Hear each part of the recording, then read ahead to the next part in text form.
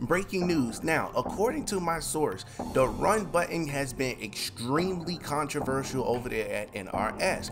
Now, I am here to tell you that NRS will not be bringing back the run button because of this reason. And the reason they won't be bringing it back is simply because of the large unbalanced gap that it created in Mortal Kombat X. So we all loved MKX, everybody got to enjoy it. Well, let me correct myself. You guys loved MKX and you guys got to enjoy it. I never got to enjoy it because by the time I returned to Mortal Kombat, MKX was done and MK11 was on its way out, so I didn't get a chance to enjoy it, but I did play it a few times. So to get to the point here is that it created such an unbalanced gap to the point people just dropped the game completely.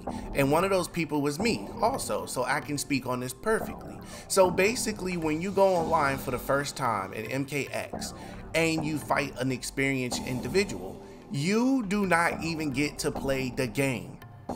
Soon as the match starts, they run up to you, beat the brakes off you, they'll keep you in the air for a good minute and there's nothing you can do. It's like unlimited pressure that was applied on the casual. And at that point, I was a little below a casual because I haven't played Mortal Kombat in ages at that point.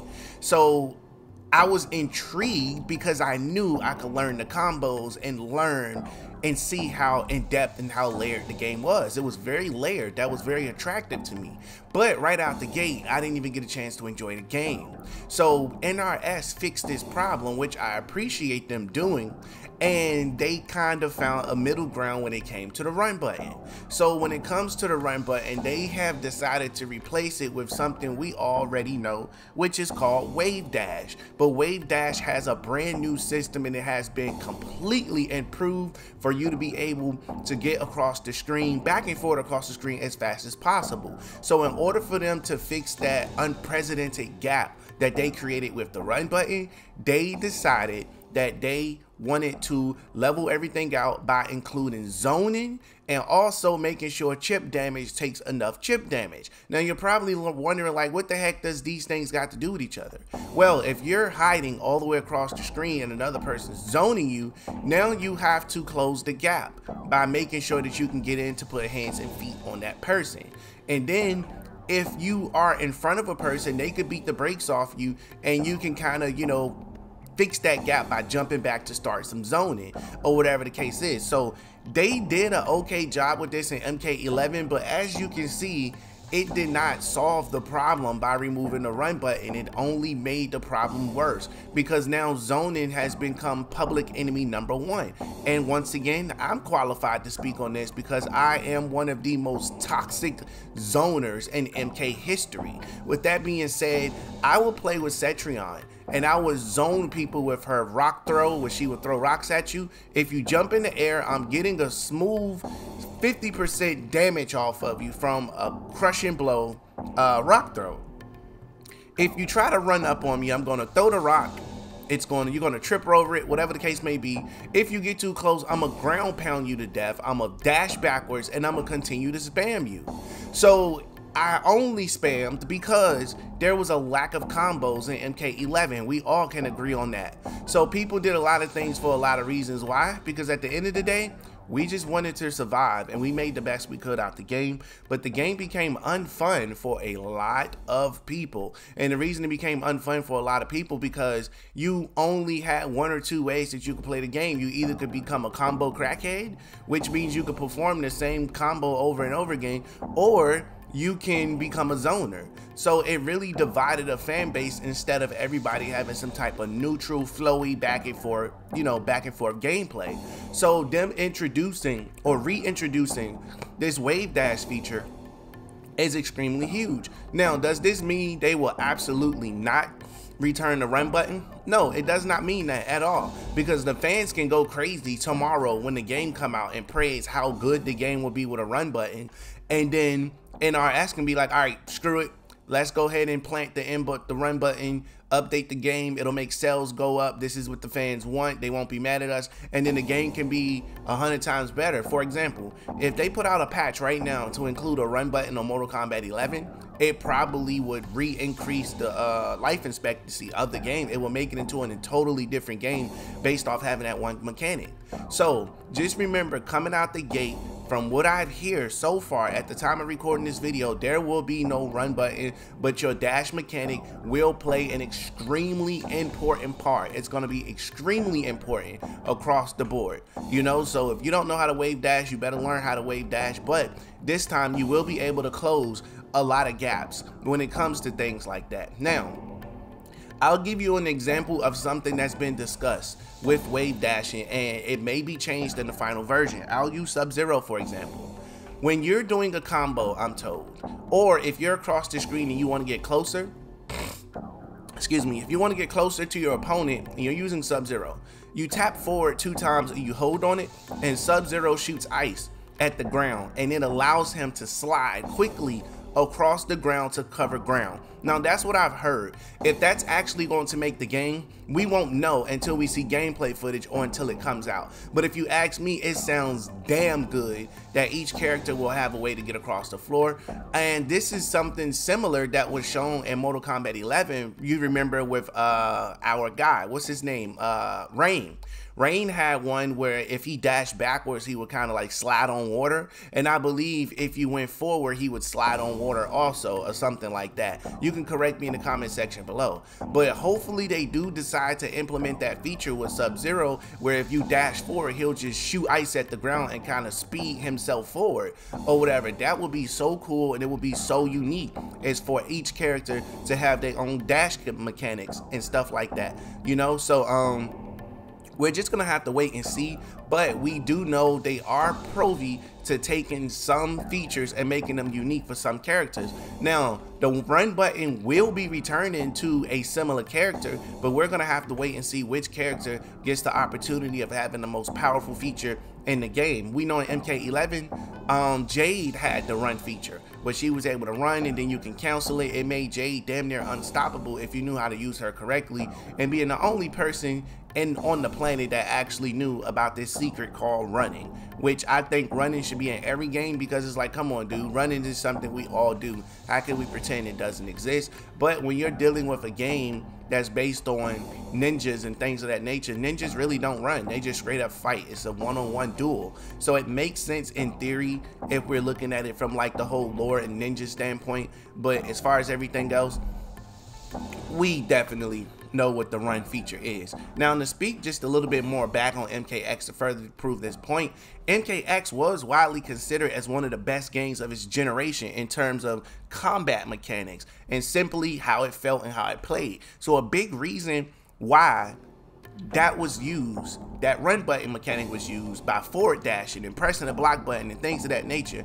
Running was effective to close the gaps on many enemies, which really caught them off guard. Now, if the players combine running with ducking, it helped them avoid a ton of range attacks, and that helped avoid chip damage. So as you can see, people was really out here using that run button, running, ducking at the same time. So I call it rucking is what they was doing. You know, they could also cancel runs into tons of different options and even had access to running combos. All of that added a layer of depth to the game, and that's one of the reasons why the feature was so powerful, it was so unstoppable. Do I personally think it should return? Yes, give us back the run button. I want all the smoke, you know? And if you're not going to include the run button, then do what you're already doing in our Ed Boom. Focus on that wave dashing, but that wave dashing better be good and the gameplay better be good. I understand that they want people to focus on the gameplay so that we can have quality gameplay. I want quality gameplay or whatever. If you can manage to pull off quality gameplay, people will never even worry for a second if the run button is there or not. Now, also keep in mind, they do have this new current generation of consoles that can keep up with all of these things, as far as being able to keep up with how, let's say, being able to keep up with graphics, frame rates, and all of that other stuff and how good the game looked, maybe running would have been a problem for MK11. But then again, I possibly can't say that, because just look how, like I said, Jade was running and I didn't see an issue with it at all. But with this new mechanics, I'm pretty sure they have more than enough equipment to make the game very interesting, especially when you guys are able to see what they're going to do with environmental damage. So I want you to keep that close to you, because that's another thing we're going to be touching on too. You know, so the fact that the run button is set to be replaced with a wave dash system, I should say, to prevent unbalanced gameplay with noobs, aka new people that pick up the controllers, you know, it just makes sense to me. It makes sense from that point of view. So you got to look at it from a business standpoint. Would you rather, from a business standpoint, gain more customers for the franchise and make more money by adding, or I mean by removing the run button? Or would you cater to the hardcore Mortal Kombat fans and say screw the casuals by adding the run button? That's question number one I want you to answer in the comment section below. As mentioned, when it comes to this, I truly hope with this whole wave dashing feature that they're going to give everybody unique wave dashes. Sub-Zero's sound the coolest so far. I don't know how they would do the others, except some people are fully explainable. Like if you use a character like Sindel can easily fly. She doesn't even need to touch the ground. Same thing with Ermac. Ermac can fly. He doesn't need to touch the ground. So if you got Sub-Zero shoot nice at the ground to slide across as his wave dash, it makes it look cool. It makes the game look cool. If he does it going front and does it going backwards, it looks cool. You got a character like Sindel or Ermac that can fly, so they can kind of, you know, dash forward and dash backwards as far as flying. That would be pretty cool. Scorpion, I'm not sure how you would do it with Scorpion. Maybe he's a ninja, make him run. Same thing with Melina and Kitana. So I guess it would be one of them things where maybe it would be hard to do it uniquely for a lot of people, but I guess for some characters you can just give them a regular dash where they kind of jump forward or jump back, such as Sonya or Jax or something, and then some of these characters just have better wave damages. Now I know you guys will probably be like, that'll be unfair if one character moves faster than the other. You're kind of right, but then again, won't it make the game more interesting if each character plays uniquely and have their own strengths and their own weaknesses? I think that is something that will help people feel very unique when they pick a specific character or whatever. I know if Sub-Zero is able to slide forward and back with that ice, maybe I might pick Sub-Zero as a main for once, because it just looks cool and everything you do with him probably will look cool, and it kind of keeps you from looking like a freaking noob by dashing forward and dashing backwards or something like that, just regularly by jumping forward and jumping back when it comes to a specific character, you know. Now I'm told this is expected to be one of the biggest gameplay reveals ever, and that Summerfest is going to be one of those things where it's just like all surrounded by you, all surrounded by Mortal Kombat 1. And it's looking like that's something that they're leading with, where it's going to be the lead game at this point, at least from what I'm hearing. So real quick, for those of you that don't know what Wave Dash is, I want you to look here on your screen. And this is basically a tutorial of how to do a wave dash, and shout out to this person. All credit goes to this gamer. You can see his gamer tag at the top left corner. So you see here on the screen, Scorpion's beginning to move faster, and then he moves faster and faster. This is what people had to do in MK11 in order for them to get back and forth across the screen. So as I mentioned, I'm glad that they're going to be taking a feature that was invented by the fans and making it more cooler and making it more acceptable across the board, to where people can actually be able to enjoy it, because they know they was out of pocket for not having a run button. Look at the distance between Shao Kahn and Scorpion in the beginning when it starts. So you know, well, not start, because you do start a lot closer, but look at that distance between them when they're so far apart, you know. And it's just like, if one person can't run across the screen, the other can just spam. So it's very unbalanced, but it also tests your skill level for you to be able to close the gap between you and an opponent, basically, you know. So since the fans created this and it's going to be implemented into the new Mortal Kombat, I think I'm okay with it. I'm comfortable with it. Now, I would love to be wrong. I really would love to be wrong to the point where they add a run button right out the gate and this video becomes non-void. I would love for you guys to tell me if this video aged well or whatever the case is. I would love for a run button to be there. That's one thing I would love to be wrong about. But so far, I think adding this is just going to allow everything to kind of balance itself out, because who really wants to get ran up on all day, every day? As soon as the match start, fight! And then they just running up on you, bing, bing, bing, bing, bing, hitting you with that combo. Now you in the air, you getting juggled, you get up, you roll, they run into you again. Let's say you roll away from your opponent, right? Before you can even finish your roll, they done ran up on you again. And you ain't got no time to breathe or no time to think, because at the end of the day, it's all about who faster on them sticks and who faster with their reaction.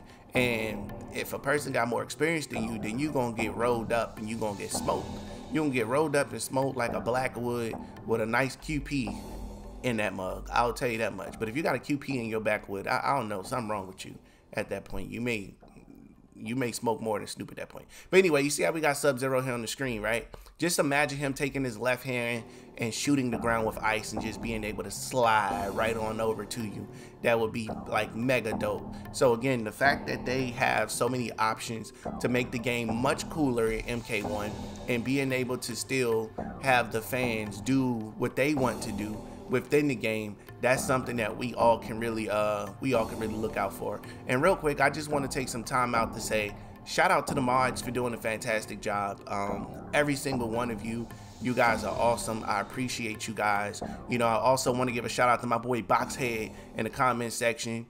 Made him a mod recently. I'm gonna give a shout out to Steph, Street Combat, Darkness. Give a shout out to Ice22 and anybody else that I may have forgotten. You know, there are a couple of names, Nitty and a few others, Nick. All of you mods are fantastic. If I missed any of you, don't worry, you'll get your shout out over here in the comment box until the next video. Make sure you smash that like button, guys.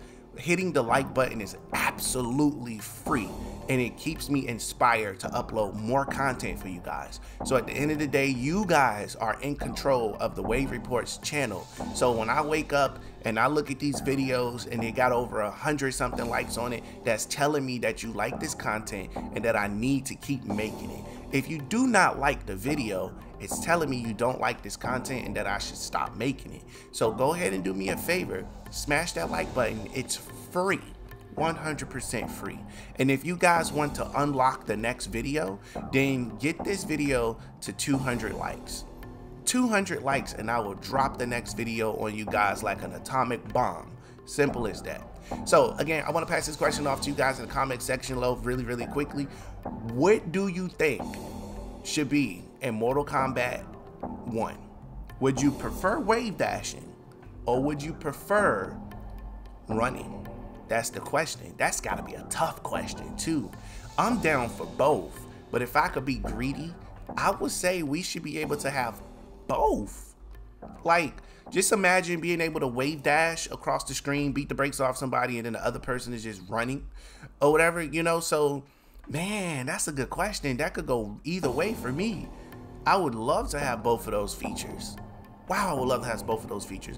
Anyway, guys, stay tuned. More videos are coming. I do want to inform you guys, I did plan on doing 5 videos a day, but I've been notified by YouTube that uploading too many videos is not a good idea. They only want you to upload at least 3 videos a day, because guess what? If you upload more than 3 videos a day, they will not send your notifications. This has finally been confirmed by YouTube themselves. I got a message on my dashboard that told me my notifications for any videos over 3 will not be sent out to none of you guys. So make sure you subscribe and turn on post notifications, and be sure to check back on my channel frequently for recent uploads, because if I do decide to upload 5 videos a day, I want you guys to be able to see those 5 videos a day. Simple as that, you know? So I want to keep it fair across the board. I look forward to sharing more content with you guys, but I'm going to need you to get me up the algorithm so they can make this channel a huge priority, and you can do that by smashing that like button. Also, I'm going to be dropping my Mortal Kombat 1 roster video as far as what we're going to be getting. I think that's going to be great for you guys to enjoy that. This is going to be a very unique and sporadic game across the board, so you're going to see people that you did not expect to see or whatever. So that's that. Or maybe I should keep that roster video and not drop the, maybe I shouldn't drop the roster video until after the gameplay reveal trailer. So let me know, you want the roster video before, or you want it after, or should I just not do one at all and just kind of let the game continue to flow or whatever. So that's basically that. Again, you guys are super awesome. More content coming your way. Make sure you answer that question in the comment section below, because I will be reading it. If you're watching this video for the first time, make sure you smash that subscribe button and turn on post notifications, as this is your brand new favorite and exclusive place for daily Mortal Kombat content. Thanks for watching. Catch you in the next one. About to go to frames. We outside in public, bag these people looking prints. If they say it's up, then we ain't even shaking hands. Pull up with a beef and now they wanna change the plans. Reason why they willing, cause we shooting at they mans, yeah. Hey, and it's all part of the plan. Why she keep on calling, cause she know I'm high demand. So in love with me, I got her on command.